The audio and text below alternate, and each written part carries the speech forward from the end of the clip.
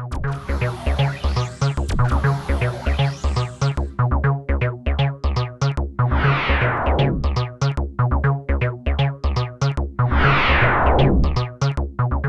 this TA Tech tip, I will show you how to fill the humidity chamber of the Q5000 SA.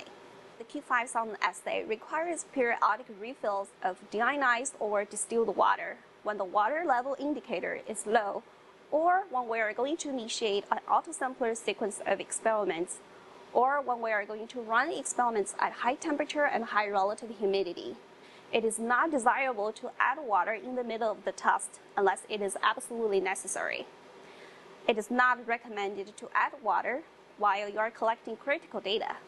First, we need to enable the humidity fill mode. Using the touchscreen, select Control. Then press Autofill button. Then press Apply. It is a good practice to drain the water before you fill the chamber. To do that, first we need to place a beaker under the humidity chamber. Then pull the drain plug and collect the water. When it is done, replace the drain plug. Now you can see the error message telling us the water reservoir is low.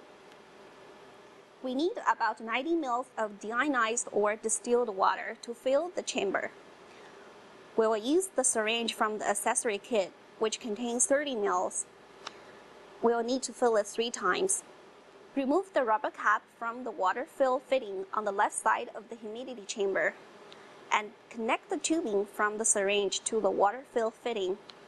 Inject the water 5 ml at a time, pausing in between. While pausing, watch the control status of the touchscreen.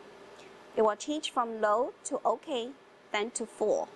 The water level indicator takes a couple seconds to register that the reservoir is full, so we need to fill the chamber slowly to avoid overfilling.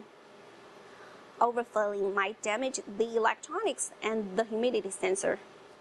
When the chamber is full, instrument will produce a beep.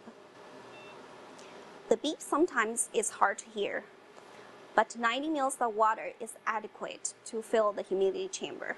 Replace the rubber cap on the water fill fitting. Return to the touchscreen and disable the humidity fill mode by pressing Apply. Otherwise, you won't be able to run your experiments. Wait until the humidity chamber temperature equilibrates before you proceed with your experiment.